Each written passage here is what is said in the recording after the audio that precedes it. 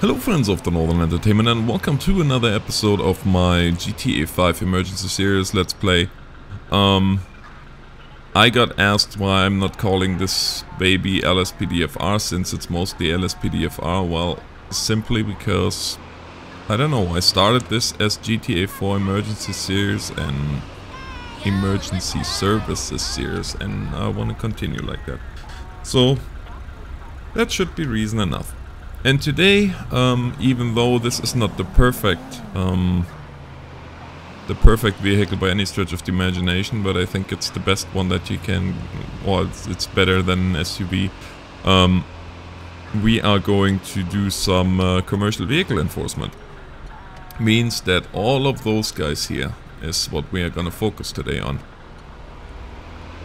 And actually, this gentleman here seems to be a little bit in a hurry, so we're gonna follow him and we'll see. I will not play inside perspective because, as you can see, this is really not made to be played first person. Oh yeah, he's a little bit fast there.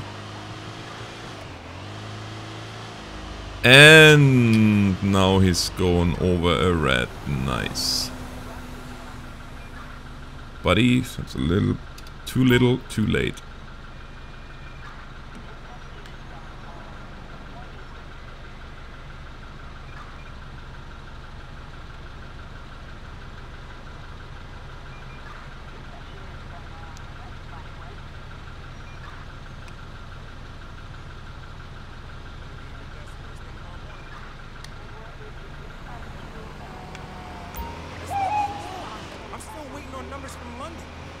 Oi, oi, oi.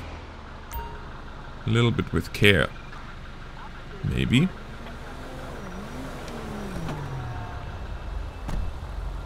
Alright. Don't want to hit him just yet. So let's see, what do we have here? No license plate on this thing. To begin with. Tires look good.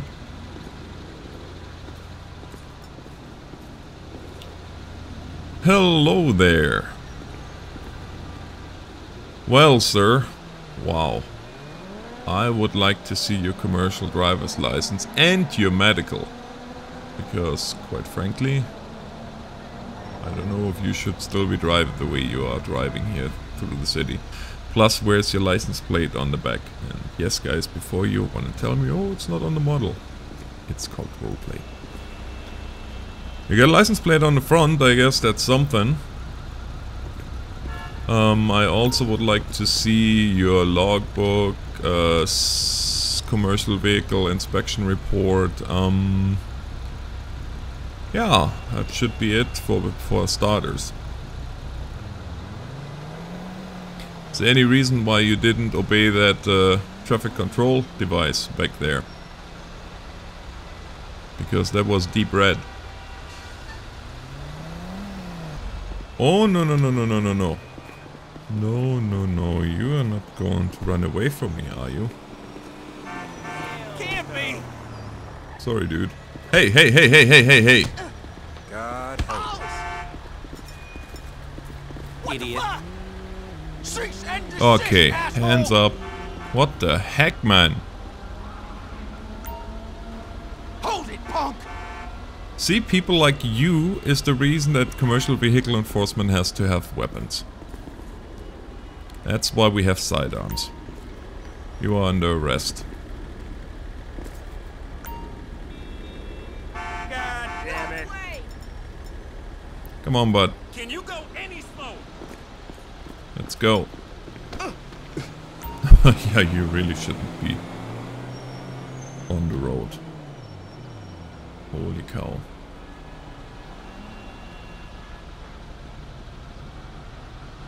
Let's go.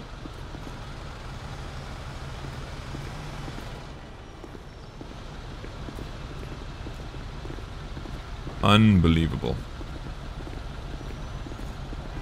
You know, I tried to be nice and all, but no. Some days I feel like I'm living in paradise, you know what I'm saying? That's a good song.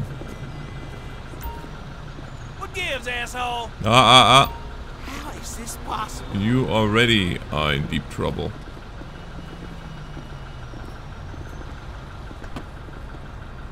Can't be. Go on, get in I there. don't need glass to Get burn. in there.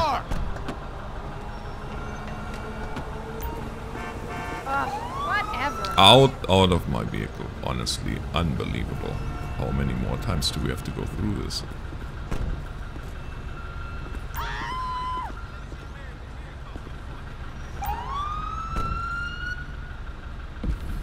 Alright, well. Another traffic stop ends in an arrest. This is really not our mandate doing commercial vehicle enforcement, but I mean, he was just asking for it.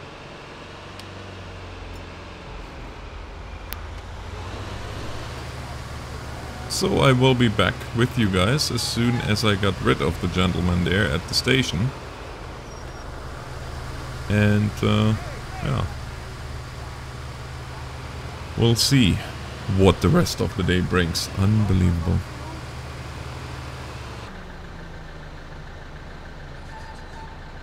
So next we're gonna check out here this bus ahead of us, the Dash Hound, because this as well is a commercial vehicle. And while he has a little bit of different hours of service, he has certain rules and regulations that he has to adhere to, especially because he is a carrier that transports people.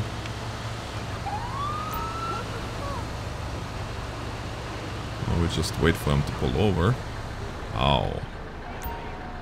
That's not the ideal way to pull over, I guess, but okay. Let's quickly check his plate. Got no flags. That's good. That's a start. Let's see if he's gonna try to fight us too.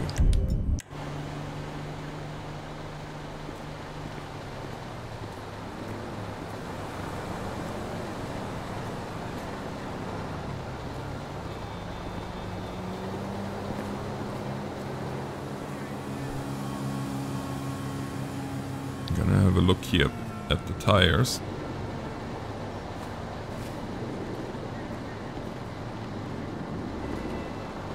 Lights are working. Or at least they look like they're in working condition.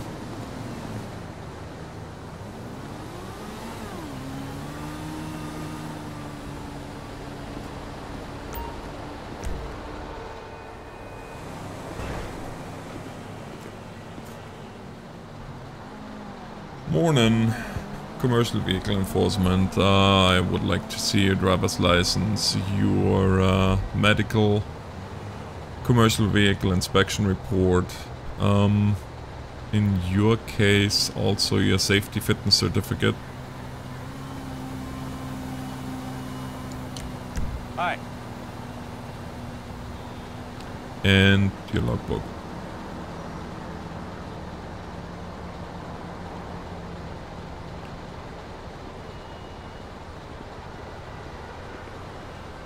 Would you mind submitting to a breath alcohol test?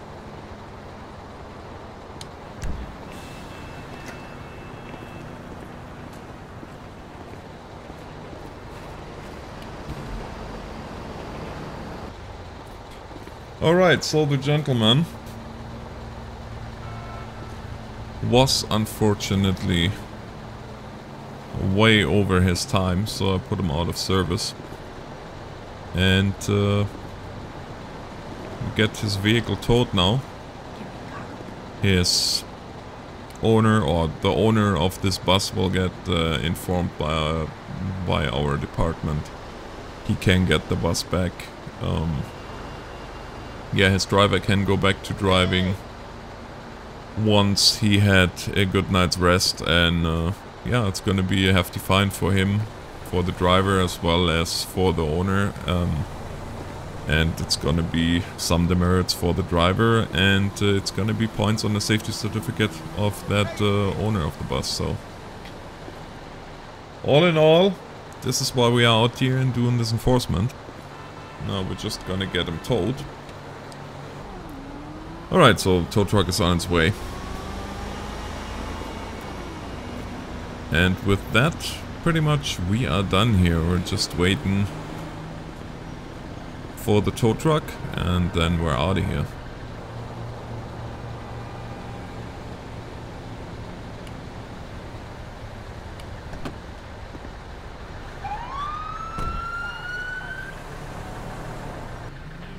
Oh, this is precious.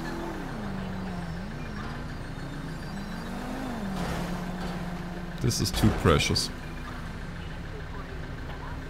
Cute. Well, I guess it really isn't meant to to be used for that. So we just say that's good and continue on with our day. Let's see what this truck driver has to say. Because clearly his load is not secured properly. Otherwise there wouldn't be come on, dude.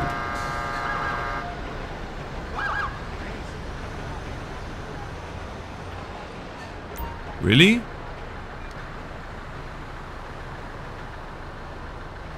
Alright then.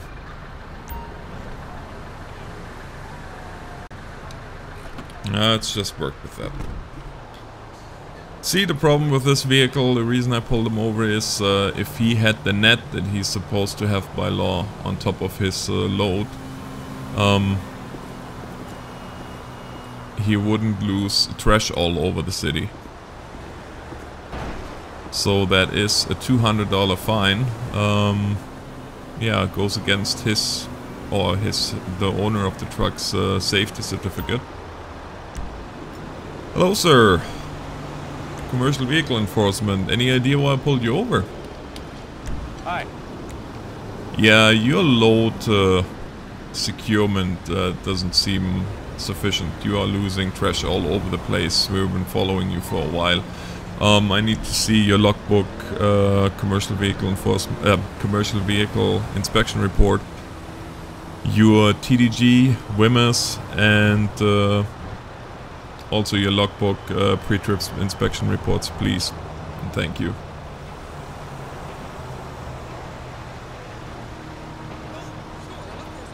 Alright, so your papers look good so far. Registration and proof of insurance, please. And your driver's license.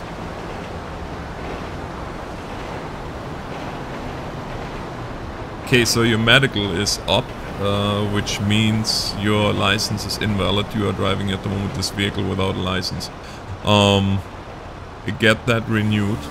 This will be a separate fine, but you will get a $200 fine for insufficient load securement. Everything else looks good so far.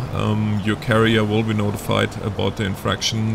You will get 2 demerits on your profile. Carrier will get 2 points against the safety certificate.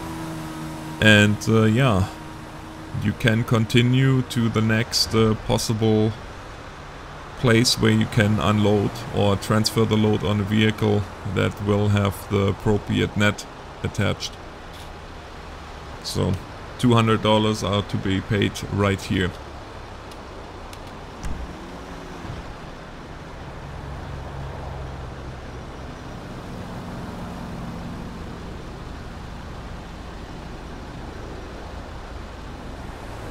Alrighty, sir. Have a nice day. Ah, my poor vehicle. Bullshit.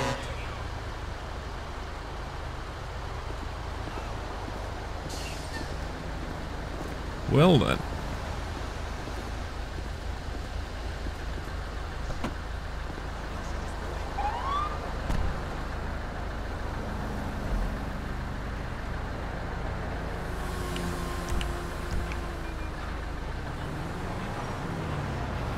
Yeah, thanks for letting me pull out there.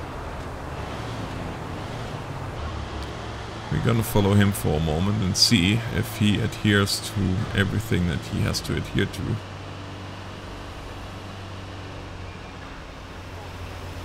And of course, while you're behind the vehicle, you want to make sure if you see any obvious defects, like for example, we've seen that one, this dump truck. Okay.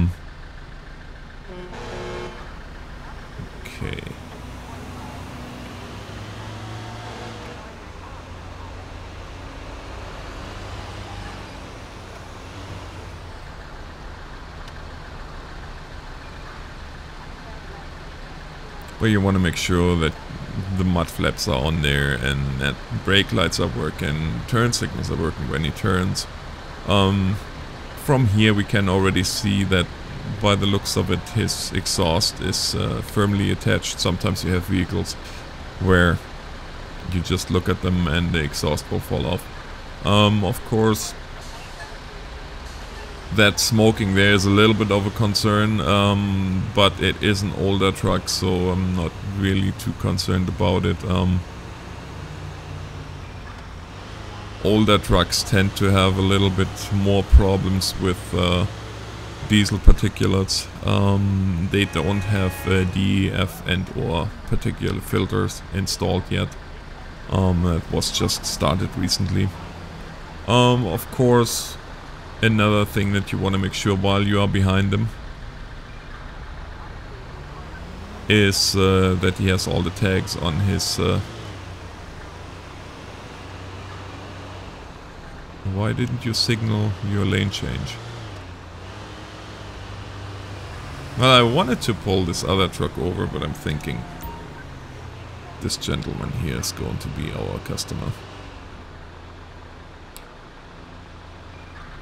And of course you want to make sure when you pull vehicles over, you want to make darn sure that it's in an opportune spot, meaning it's not on a hill or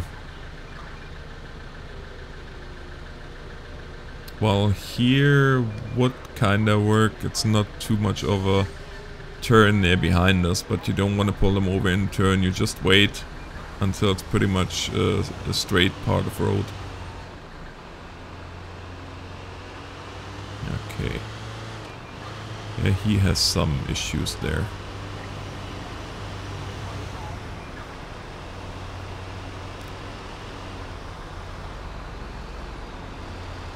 Okay, this was definitely red now. This... And he's seen me behind him, so...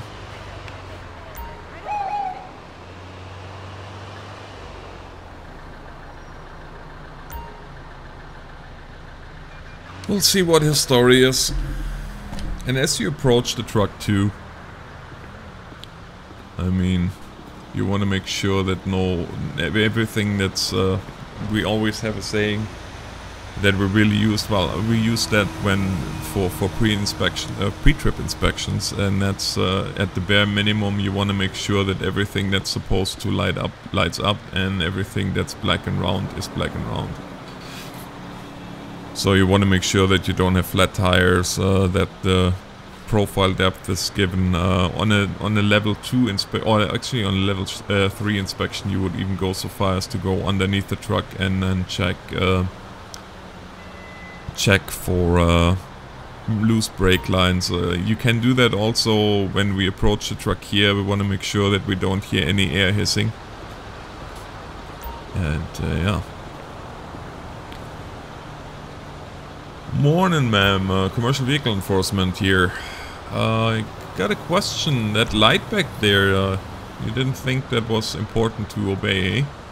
That was deep red when you went over it. The ones before the 3 were all, well, amber, but this last one, absolutely not. So, having said that, I would like to see your driver's license, proof of insurance, registration, commercial vehicle inspection report, your logbook, bill of lading,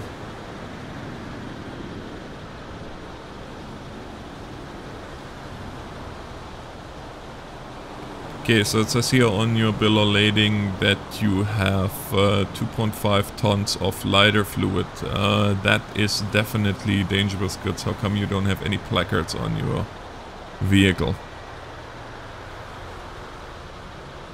So that of course is then, and you are fully aware of that, violation of Transport Dangerous Goods Act. In that case, your drive here is over. I have to ask you to step out of the vehicle. Unless you can produce placards right now. Which I don't think is the case. So in that case, I ask you to step out of the vehicle. Hi. Thank you. Yeah, you can let your carrier know that he can pick his truck up from the impound. So yeah, guys, of course she had lighter fluid on her truck. This of course in that amount, 2.5 tons. That needs to be placarded. This truck should have flammable Class 3 placards on. As you can see, there are no placards whatsoever. She was not able to produce a dangerous goods certificate, which she needs to transport that, and she couldn't produce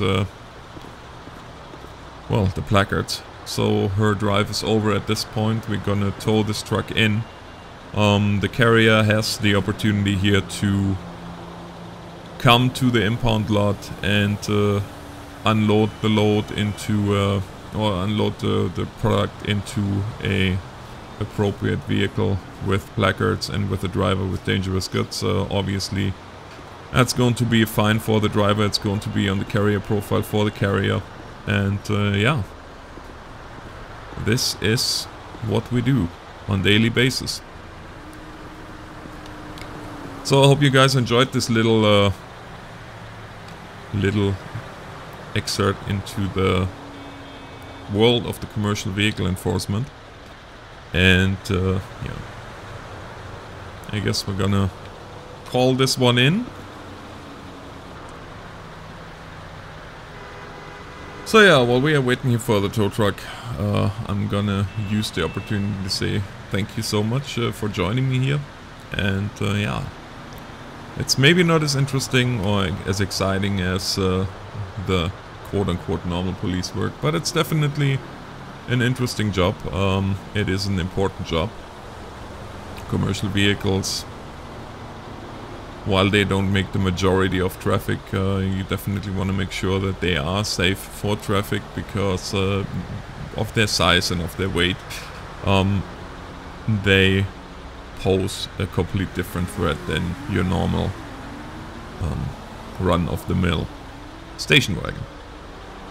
So with that, I say thank you so much for joining me, thank you for watching, and yeah, until next time. The tow truck might be arriving here soon. Oh yeah, there he comes. Whoa. He's in a hurry. Alright, so there he goes. He lost his load.